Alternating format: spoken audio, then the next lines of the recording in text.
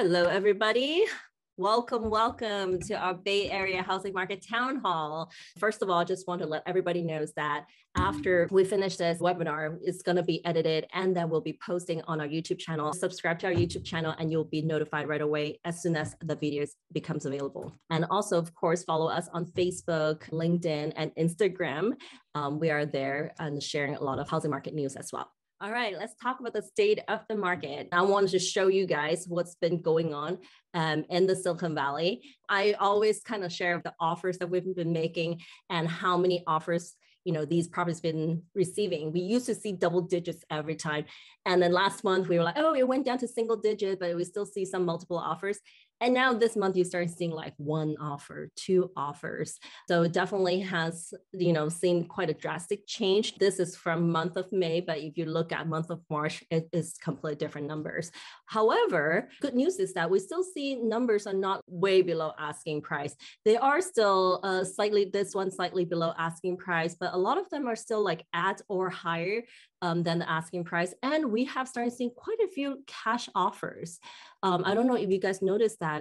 For example, like this other screen, we have this one, we definitely see a lot more cash offers, and some of the offers are being made off market.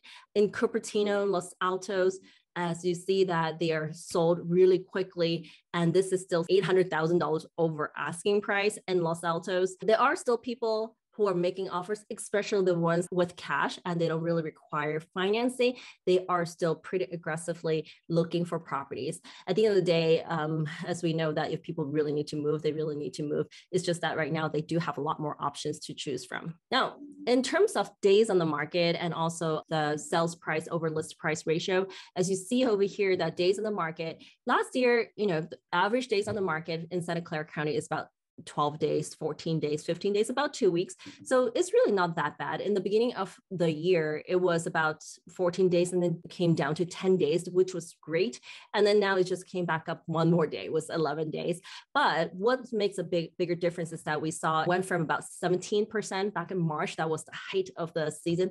And then it kind of came down to about a little over 12% over asking price, although it's still pretty good. It doesn't look like what I just showed you, but obviously this still has, combined with so many listings, it's 12,000 listings in Santa Clara County. But we definitely see some pockets of the area have started to slow down. It's just that people are still making offer at and above. And we started in June, definitely started seeing some people starting to make an offer below asking price though. So we'll see how this chart is going to look next month. Median sales price for single family in Santa Clara County, last month it was at $1.9 million. We kind of started seeing like it peaked in April, 1.95 in April, and then it was 1.9 in May. As of June 15 right now, it came down to 1.877500. As for condominium and townhomes, I remember the last few months I kept saying like, oh my God, it broke $1 million for condominium and townhomes. And now it came back down in June. It came back down to $960,000 as of June 15. This chart is showing the orange line is the number of sales versus the number of active listings. In 2019, we've been talking about like the price actually came down a little bit. The market was a little bit slow at the time. So you see that the number of active listings versus the number of sales has a rather big gap. And then the market started to improve, right? And as you see, remember the crazy year in 2021, as you see the gap has started to shrink and it became smaller and smaller, and even inverted to where here in the orange line has gone above the number of actives. But then of course, now we are going back to where the gap is starting to widen again, starting in May. So we are expecting to see that we're gonna see more and more number of active listings while the number of sales is gonna be slowing down a little bit. So the gap is gonna be widened again, which means that it's gonna kind of, reflecting back in 2019 where the market is gonna slow down, some of the pricing might come down a little bit. But I know the biggest question is that how long is this going to last? And we're going to talk a little bit more about it later. And in terms of the months of inventory, again, we are talking about like 2019, this time frame where the price did drop a little bit. And at the time in Santa Clara County, there were all the way up to 3.2 months of inventory. And even though right now we did see the market slow down, we do see that it just went from 0.9 months, kind of came back up to 1.4 months of inventory. So it is going up, but then it's still not as high as back in 2019. And this one is a little bit interesting because, or I shouldn't say interesting, it's almost a little scary. But if you look at the list price decrease in Santa Clara County, in January, there were 32 listings, February 37, March 97, April 167, and then May 292. And in the first 15 days, we already have 332 units dropped in the list price. And same for San Mateo County, Alameda County, and Contra Costa County. I just see that the numbers has gone up quite significantly. And what is you can see here is that 15 days, we already have more than the entire month of May. So definitely a lot of sellers are reflecting back and dropping their price on their listings. What about withdrawn and canceled? So some of the sellers are not willing to drop their prices. I'm sure some of you guys have some of the sellers as well. It's like, hey, I'm not going to drop the price. I would much rather just withdraw my listing or cancel the listing temporarily and then put it back on the market when the market is better. So we do see that again in May, we do have a lot more withdrawn and canceled. And then in June, we have not as much as the whole entire month of May yet, but it has been keeping up. It's pretty much half of what May have already. So you see that there's definitely more and more sellers are going to say like, hey, I'm going to withdraw for now. And then let's just wait for the market to bounce back before I put it back on the market. And a lot of sellers have decided to lease their house out first because the rental market is actually really good right now. So a lot of sellers actually would much rather rent out their houses for now until the market bounce back up before they put it back on the market. And we're going to talk a little bit about like these external factors that we've been seeing on the market and on the news. But we have so many buyers ask us right now, or sellers, what's going on with the housing market? How long is this slump going to last? And when do you think that we should list the property? Or when do you think that we should buy? So the way we look at the housing market, there are a few external factors. The causes for inflation. We need to think about what had caused those inflation. And then, of course, there's housing supply as well. No matter what, supply and demand is the fundamental of an economy. And same thing for the housing economy. So we need to look at that. And then, of course, we have the Fed rate increase because of the inflation. And then the stock market fluctuate because of the Fed rate increase. And then because of stock market fluctuation, it has caused some employment, like the layoffs or hiring freezes. And also because of the Fed rate increase, the 10-year bond rate also has increased and the mortgage rate therefore increase as well, which can affect a lot of people's pre-approval. So we are going to look at a few of these factors and then come up with a picture to see what you should do. Now let's look at the inflation first. We look at the 12-month change in the prices of all these different items, right? And as you see that gasoline is the one that has increased the most by 48.7%, and airfare is 37.8%. And I recently just bought a ticket to go to Nashville in July. And I was so shocked because it cost me $1,000 just to buy that plane ticket to go to Nashville. And I thought the price might come down. I was just kept waiting. I waited it for 3 weeks and I was like, the price is not coming down. And so I just bought it before it goes up even higher. So plane tickets definitely have gone up quite a bit. And then of course, transportation, hotel rooms. But one thing is really interesting is that I thought like housing would be way high up there, but actually housing is all the way down here, which is still high at 6.9%, but I just thought it's going to be higher. And used vehicle also has gone up quite a bit, and new vehicles as well. If you're looking for cars in the last 2 years, I mean, I personally also have experienced that you just can't find, there's no cars in the car lot, which is really strange. Craziest thing is that if you have a used car or if you have a car that you bought it used and then you want to sell it again, you might actually make money now because the used car value has gone up so much. So the only two items that actually have gone down is rental cars and also IT hardware and services.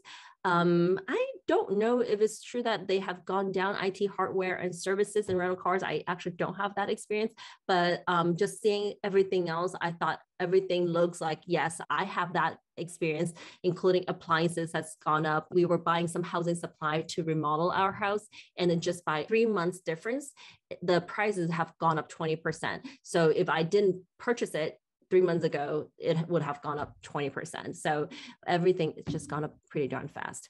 And other thing, like the gasoline we mentioned, as you see, February 2020, it was a national average of 2.53 per gallon, and it has hit $5 on June 13 of this year, 2 years later. And then one of the reasons causing the gasoline went up, obviously, is because of the Ukraine war and also the oil supply. We are not using the local oil supply in the United States. And then also we have the supply chain issues, which has started basically during this pandemic, right? We talked about it last year, I believe it was last year during one of our episodes, and you see all these shipping containers just parked outside of Long Beach Harbor, hundreds of them. And right now we're still suffering from it. Went from baby formulas to feminine products to lumber, anything, pretty much anything that we're using on a daily basis is being affected right now. And also another thing is the money supply. As you know, during the pandemic, the Fed had printed out quite a bit of money to help during the pandemic because a lot of people lost their jobs and they didn't have any income. So they had printed a lot of money out. So with the increase in money supply, and that has caused the inflation. So really, this inflation was expected from 2 years ago. Since the beginning, as soon as they started printing money or they giving money away, a lot of economists had already said that inflation is going to be an issue. It's just now we're starting seeing it because we started seeing the numbers, 8.3%, 8.5%. And then every couple of months, it's like, oh, new 40 years high. And now this month we hit 8.6% on the inflation. On top of that, the housing prices not caused by just the inflation. Housing prices caused by housing supply mostly because demand is so much higher than housing supply. And I want to share with you guys one episode I saw and produced by Candice Nguyen from NBC Bay Area. And this program is called Overpriced, Overwhelmed, Over It. I thought she did a really excellent job because most of the time when I watch these news, I feel like they would kind of point a finger to one party. But then she had looked at the housing pricing issues from a lot of different angles, from the landlord, investors' point of view, from the government politics and development side, and also the affordable housing policies and rental policies. So I thought this is a 4-part episode, so definitely take a look at it on YouTube, and I think you're going to enjoy it. And one of the episodes did talk about the development. There are a lot of lands being bought by developers and they're ready to go. Developers are ready to go, but then they are stuck right now. They're not able to get it passed. And then easily we talked about is that one project, if you really want to build, let's say 10,000 units, it's going to probably take 20 years for that project from buying the property to going through all the bureaucracy and then finally building it. It can take 20 years. So right now in California, we are about 2 million units short. And nationally, we have statistics that's showing from 3 to 5 million units short nationally. Just California alone is 2 million. It takes 20 years to build 10,000 units for a project. How are we going to ever catch up to meeting that demand? So this is one biggest issue that I feel like I hope our politicians really understand what all these red tapes that they are putting out there is really slowing down these developments. And not only that, they have added a lot of impact fees to the developers so that it costs so much more. When the lumber cost has gone up and then impact fees has gone up, there's so many taxes that are getting hit by developer. It has become unattractive for some of them to actually go ahead and develop these massive projects. So I hope that somehow we're able to go through this without waiting that long, because I think the government really need to help us to speed up these development process so that we can get these properties on the market and then starting to provide affordable housing for the residents. We talked about the inflation, and then because of inflation, now the government have to slow it down. And so they are controlling our economy pretty much by raising the federal rate. And in the beginning of the year, we had already talked about Federal Reserve planned on raising rate 6 times at least.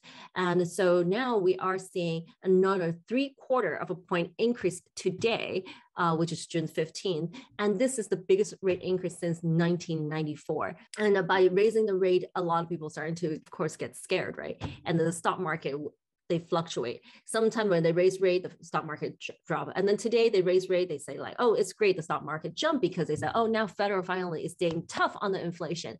Believe it or not, there are a lot of economists out there saying that Federal Reserve should be raising rate by 100 basis point instead of just by 75 basis point, because they said that that is not hard enough. But the stock market kind of react accordingly, but it's just that the consumer is still not comfortable because they see the market just go one day up and then down and up and then down and up and then down. And then now all of a sudden it went down quite a bit in June last week. And then now today came back up a little bit. So no matter what, the stock market fluctuates so much that it's getting a lot of people worried.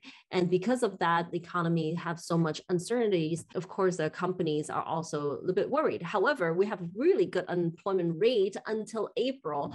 If you look at national unemployment rate in April, is 3.6. And while California is at 4.6, but San Jose is at 2.2, versus Oakland, Hayward, Berkeley at 2.9, and San Francisco, Redwood City, South San Francisco area at 2.1. So in terms of unemployment rate in the Bay Area, we're actually doing really well. But we still see some tech companies laying off people. They're saying that they're facing the biggest downturn in 2 decades. So far this year, tech company worldwide have laid off a total of 35,000 workers already. A lot of companies also reversing their hiring plans, like Meta, which is Facebook, and Twitter. They have slowed or paused their hiring plans, while Netflix, Peloton, and Robinhood are laying off workers. However, I would have to say though, Netflix, Peloton, and Robinhood, they are laying off workers, not really because of the market. They have had some operational issues. So I feel like that shouldn't be relating to this whole economy. And then cryptocurrency exchange Coinbase said that it was cutting its own workforce as well by 18%, about 1,100 people. That's a lot of people that they're cutting. And then not only tech companies, real estate, of course, it has slowed down so much.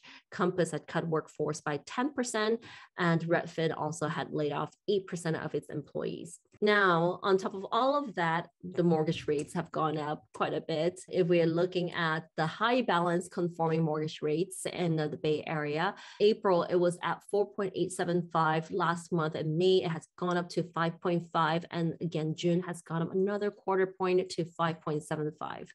And this high balance conforming loan amount is between $647,201 to $970,000 and $800.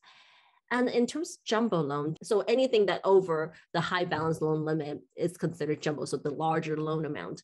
Jumbo 30 years fixed, it was at 4.125%. I remember back in April, people were really worried. It's like, oh my God, it has hit 4%. And now in May, it has gone up to 4.75, and June, it hit 5%.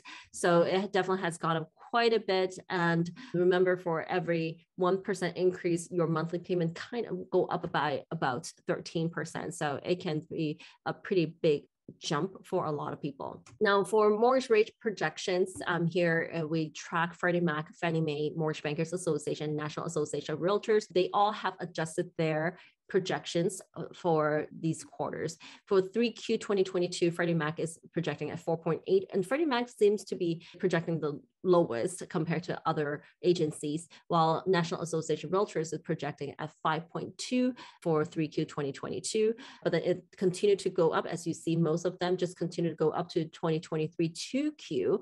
However, Fannie Mae has shown that after 2023 2Q is going to start coming down. And it actually seems like for Mortgage Bankers Association, they are also expecting that starting from 2023 3Q, the interest rate might be coming back down to under 5%. So let's hope that the mortgage rate will come back down later, but it also shows that right now there's a lot of buyers because of all these factors from we talked about in the inflation, unemployment rate, the supply chain issues, supply and demand, plus the mortgage rate increase. It has caused a lot of confusion for a lot of home buyers and home sellers. So in our panel discussion, in our next next video, you're going to see that we talked a lot about like how to advise home buyers and home sellers and what they should do right now during this market uncertainty. I hope I will see you guys next time, and please do subscribe to our channel so that you will get notified immediately as soon as we have new videos that come on. See you. Bye.